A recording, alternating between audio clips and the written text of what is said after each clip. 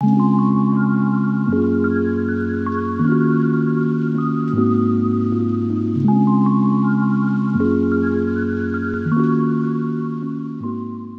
I'm going to be showing you how to add seam allowance to your pattern pieces in Affinity Designer. Now I did touch on this in my first initial introduction to Affinity Designer video that I posted a few months back, but I thought I would just post a dedicated video to show you exactly how to do it and show you how to overcome any difficulties you might have whilst doing it. So I've just got a standard bodice block here that I got from Pattern Lab London. It's just a standard UK size 10, and obviously this line here is going to be cut on the fold, so you don't want the seam allowance on this section, so I'm going to show you how to take that away. So the first thing you want to do is find your bodice outline, make sure it's all in one group together and that the lines are all closed. So then you want to press Ctrl J, so you've got a duplicate of this, and then you want to come over here to the contour tool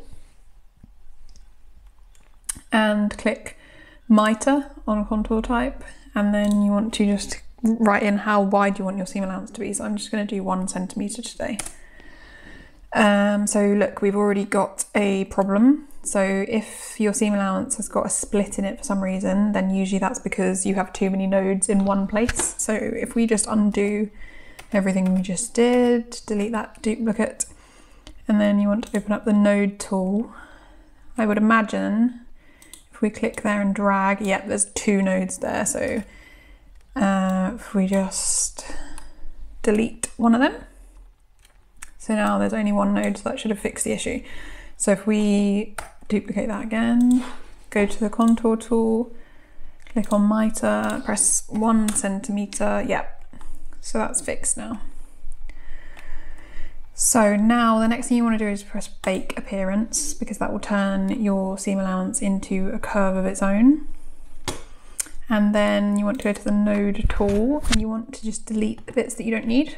So if you press the Control button, click over it, and then it will just go. So you want to delete that long line, this extra little bit here, and this extra little bit here.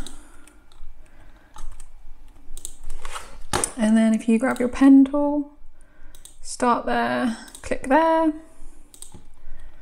and then if we get the pen tool again, start there, click there, and then obviously they will be now separate to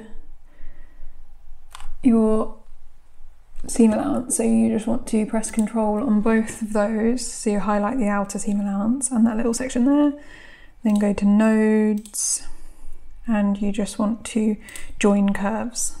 So that is now your seam allowance.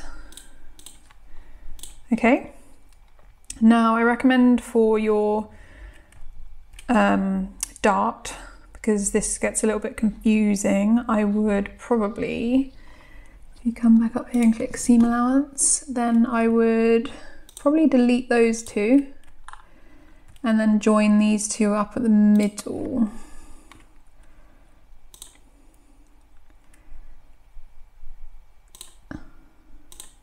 Something like that. Oop. If we go to nodes, to move that a little bit more central. Although, yeah, something like that. Although actually,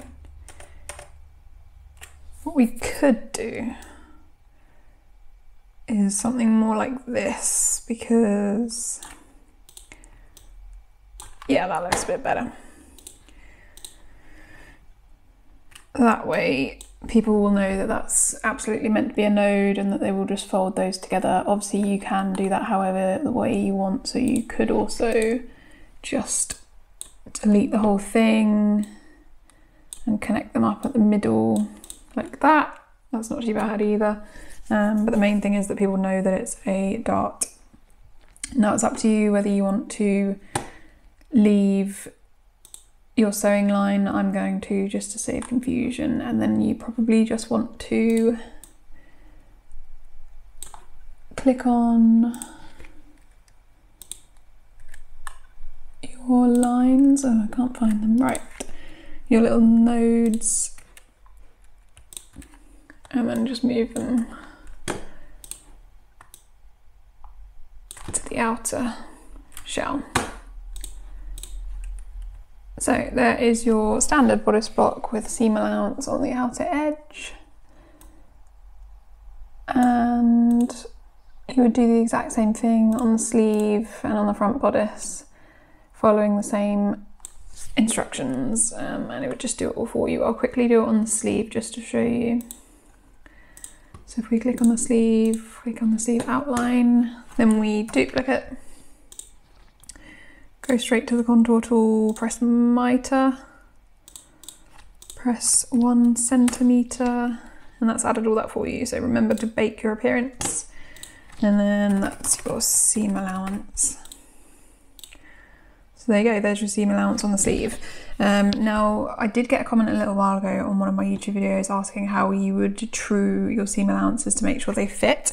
Now, I haven't figured out an exact way to do this on Affinity Designer yet, so at the moment I would probably just advise you to print out your pattern pieces and make a kind of toile or practice garment and make sure that everything fits.